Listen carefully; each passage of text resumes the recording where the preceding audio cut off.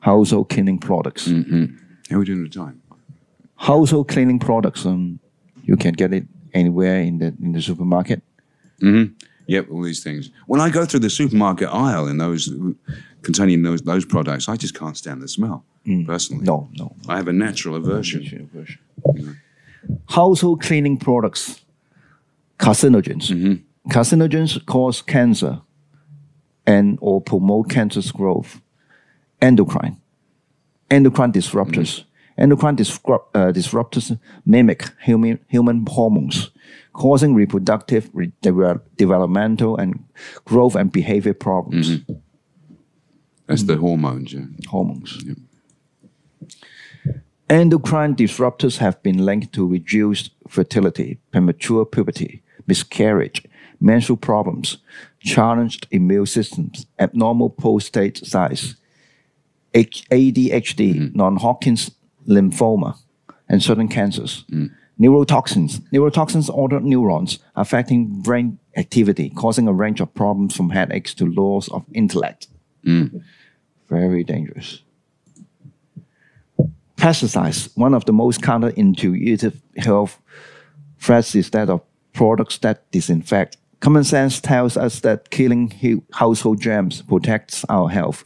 However, disinfectants are pesticides, and the ingredients in pesticides often include carcinogens and endocrine disruptors.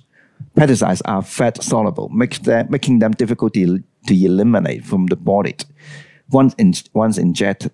Pesticides include disinfectants may include alkylphenol. Ethoxylates. Sorry, ethoxylates, even for me. You see, this is even difficult for native speakers. I'm meant to be a professional native speaker, even, you know. Yeah, even for me, yeah. So that's a warning. If it's difficult for me to pronounce it, then there's something wrong with it, I think, you know. APEs is excess surfactants. Yeah, which kind of break down the water molecules so you can get and the grease and that kind of thing. Meaning they lower the surface tension of liquids and help cleansing solutions spread more easily over the surface to be clean and penetrate solids. APEs are found in detergents, disinfectants, all-purpose cleaners, and laundry cleansers.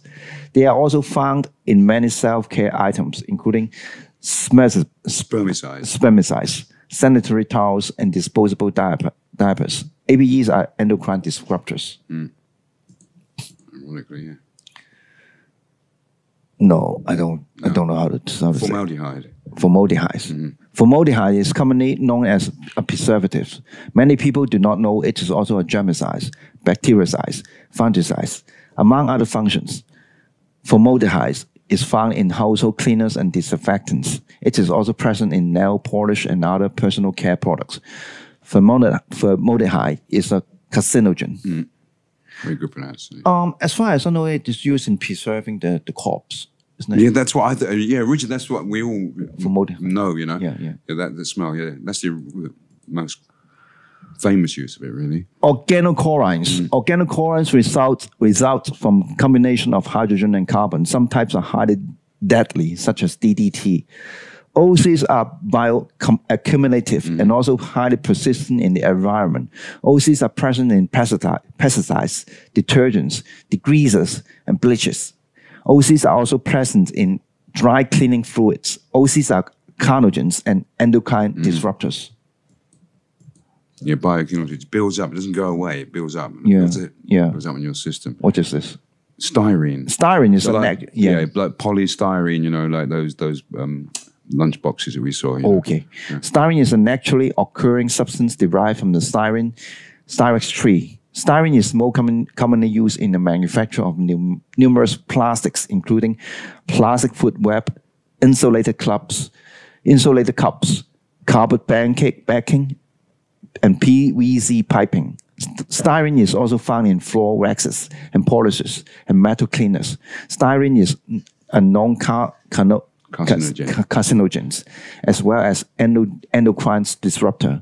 Exposure may affect the central nervous system, liver, and reproductive system. Again, the reproductive system again.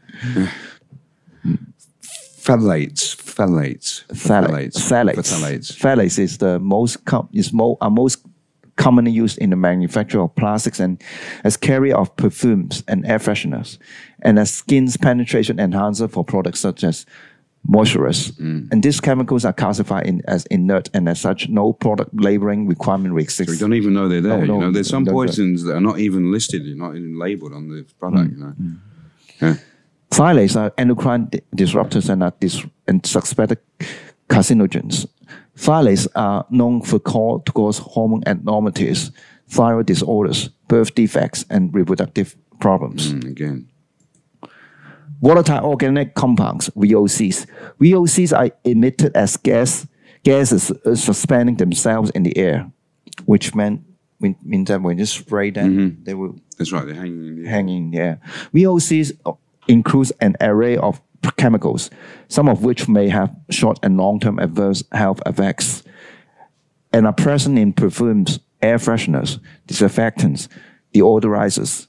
VOCs commonly include propane, butane, ethanol, phthalates, and formaldehyde. Isn't it ironic you freshen your air with something that is so poisonous? Yeah, should we tell our girlfriends about this? We can tell them, but it's very difficult, because of the cultural conditioning, Yeah. I'm a girl, so I must have my, my perfume, Yeah. I'm not a girl if I don't have my perfume. Not all girls, but. Volatile organic compounds, these compounds pose a variety of human health hazards and collective are thought to be reproductive toxins, neurotoxins, liver toxins, carcinogens. Again, yeah. So that's where all this stuff is coming from. That's where all these cancers are coming from. That's why I made the program. Really. Yeah. Household cleaning products. Symptoms of exposure to these types of substance include headaches, backaches, stiff joints, nausea, diarrhea, asthma, and allergic attacks, dizziness, memory loss, stuttering. How come that's stuttering? Stuttering, yeah, because premature puberty, low sperm count, reduced motor skills, sudden mood swings, dyslexia, ADHD, antisocial behavior, autism, and birth defects, among others. And that's where it's all coming from, And this is the thing, it gets me, this naphthalene. When you have clothes, people will put this in. Yeah. And you see what it does to them. I sit on the MT, I think, why are you poisoning me? Because, when it turns to winter here, when the autumn comes, because it causes hemolytic anemia, which means that you bleed too easily. When you get cut, it won't stop bleeding, Damage to the liver. And in infants, neurological damage. Symptoms of acute exposure include headache, nausea, vomiting, diarrhea, malaise, confusion, anemia, jaundice, convulsions, and coma. Cataracts. Oh, this is new to me. Again, what is the... It's quite funny, really, because one of my grandmothers, she had cataracts. Yeah. And I do remember the smell of naphthalene in the house. Yeah. I remember I always smelled of naphthalene. Yeah. And she had cataracts. She became almost blind in the end. Next So one. again, we don't want to scare you and just tell you how serious it really is. I didn't realize how serious it is, And so for cleaning the house, back to our friend we introduced before, isn't it? Oh, you told me about this. That's right, the soap berries before, These are the main thing, the soap berries. Oh, actually, you get an end product. Yeah, around, that's right. So you show it to the audience. This one's a bit more filtered, yeah. Yeah. That's the end product, yeah. Yeah. How do you use it? And you just, we haven't got the sponge today, have we? Just put it on a sponge and wipe your surfaces with it. Or put about this amount into a washing machine with a full washing machine of clothes. And it's done. This can clean everything. And really effectively. Yeah. Really effectively. And it's so natural again. Yeah. You can smell it. You can smell it. Oh. Very refreshing. It's like a fruit, because it is a fruit, Soap berries or soap nuts can be used for washing clothes, washing dishes, or on cabinets and cupboards, walls and doors, floors, stainless steel, and other metal, wood, tables, shoes, granite, and marble, classic and around pets and kits, sinks, toilets, showers, and tubs. So around pets and kids, it means like you don't have to go lock it in a cupboard. You know, the children get those chemicals and eat them, then they're big trouble. They have to go to the hospital. It even says that. You know, somebody in this studio want to wash it and eat it together. Well, I have heard somebody who did by mistake did drink it actually, but they thought it didn't taste very nice. But no problem. No problem. No. Because, you know. Soap berries and soap nuts can be used as a glass cleaner with a little vinegar. But I found you don't need the vinegar, actually. Shampoo, body and face wash, insect and mosquito repellent to wash your pets and all their paraphernalia. Paraphernalia, yeah. Paraphernalia. I love that word. Jewelries, cars, etc. So versatile. Yeah, some people simply put some vinegar, you know, just some vinegar. This is so simple. You put some orange peel, leave it for a couple of weeks. You know, I haven't tried that one myself. Vinegar is not registered as a disinfectant with the EPA. It will kill both the Salmonella and E. coli, two bacteria you want to avoid. Consequently, white vinegar can be used to clean loads of things around your home. Pictured orange peel in vinegar. Leave for 2 weeks before use. According to DIY Network, lemons are natural disinfectant and stain remover because of their acidity. Clean dishes, laminate, countertops, sinks, baths, etc. Lemon inhibit the growth of bacteria. For stubborn cleaning tasks, you can use baking soda. I found this more effective than the lemon actually in tests. Okay, you know. Environmental toxins. So we've cleaned our water, right? Our water, the toothpaste, the food we eat, the things we use for our body, the things in the house and everything. But after having done all that, then when we go to, there are environmental toxins. So in your office or in the school and where I work, or in your housing estate, in the grounds of your housing estate? The list of cancers associated with pesticides: childhood and adult leukemia, childhood brain cancer, non-Hodgkin's lymphoma, neuroblastoma. Yeah, that's it. Yeah, brain cancer, prostate cancer, kidney cancer, pancreatic cancer, lung cancer. It's caused by toxins. You know? As well as causing many types of cancers, pesticides are known to affect fetuses. Fetuses, yeah. What? Fetuses. Yeah. Fetuses. Fetuses in pregnant women. Endocrine disruptors, hormones, reproductive system, ADHD. Sorry, that's done. Sorry, I should say ADHD. Yeah. Parkinson's disease. Although from the pressures of two members of the propic and electrical member, diazonin and paraquat, neurotoxins will be banned from use in the pesticide amendment bill in 2014. You mean this in Hong Kong? This is in Hong Kong. Yeah, I've been to the reading of the bill actually. Okay. You know? This will not be for 2 years, and even then, permethrin, neurotoxin, and endocrine disruptor and other pesticides will still be allowed to use in school and public place. So even though some people are trying to stop it, you know, there's still pesticides being sprayed in like every housing estate, every school, every workplace, wherever you go. So you need something else. You've cleaned up your own lifestyle, but on the outside, you're still going to encounter more poisons, you know? Yeah. So, but there are certain things you can do. You can have this wheatgrass. Yeah, body strengtheners and detoxifiers. Wheatgrass contains 19 minerals, including potassium, sodium, and magnesium. It builds red blood cells to carry oxygen, cleanses blood with vitamins B, C, E, and carotene by eliminating free radicals. It is an immune system booster with 90 minerals and 19 amino acids. Amino acids is the basic protein, proteins. Yeah. Wheatgrass is cancer preventing by helping to alkalize and detoxify blood cells. It has active enzymes which play a major role in breaking down fats. It is an energy booster. Aids with digestion and promote bowel cleansings. It detoxifies your body. And I tried it about 7 or 8 years ago. I found it was quite effective, but the taste is bad. It's horrible. It's one of the worst things I've ever tasted. You know, so it must be doing you good, I suppose. But but I found it was just the taste was terrible, but it was effective. You know? Yeah, I haven't actually tried this one. Study has known that fucoidian perform various functions like anti-allergic actions, inhibition of blood coagulation, lowering of corticosteroid level. Cholesterol. That's the bad fat in the blood vessels. Yeah. Cholesterol. Antiviral action.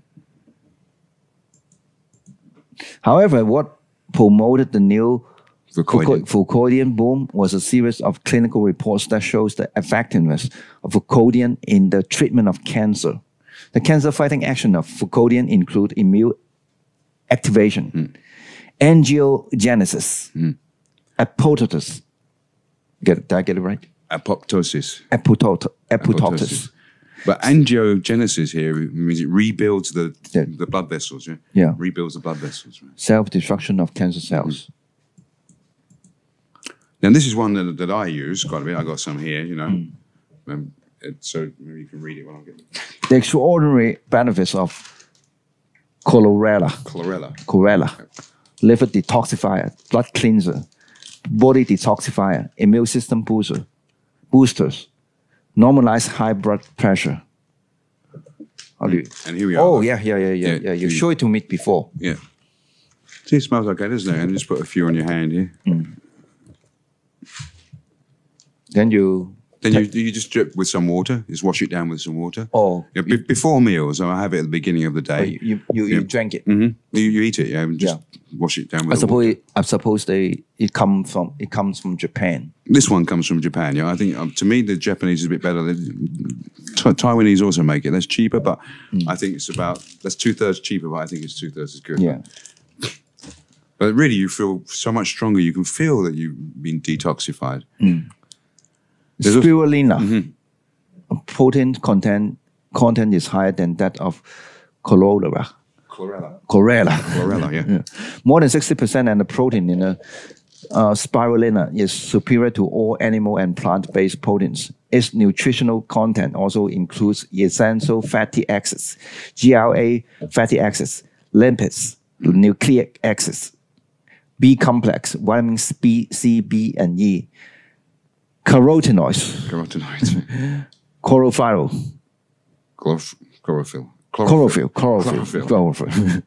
phycocyanin. Yeah. And here we are. Look, here's something very similar, right? When you get, again, you put it dissolve it into water. No, don't dissolve it. You just put a few, and it's like you're taking a tablet, So many of them. I actually take about 10 of these and 20 of the other one. Yeah. You need some water, really. Some water. Okay.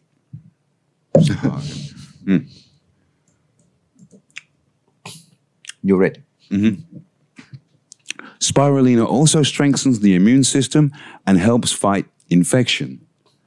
It also works as a detox like chlorella. It has also been used for treating high cholesterol, intestinal difficulties, allergies, anemia, arthritis, internal inflammation, diabetes, gout, hypoglycemia, malnutrition, radiation poisoning, combating stroke, and heart damage.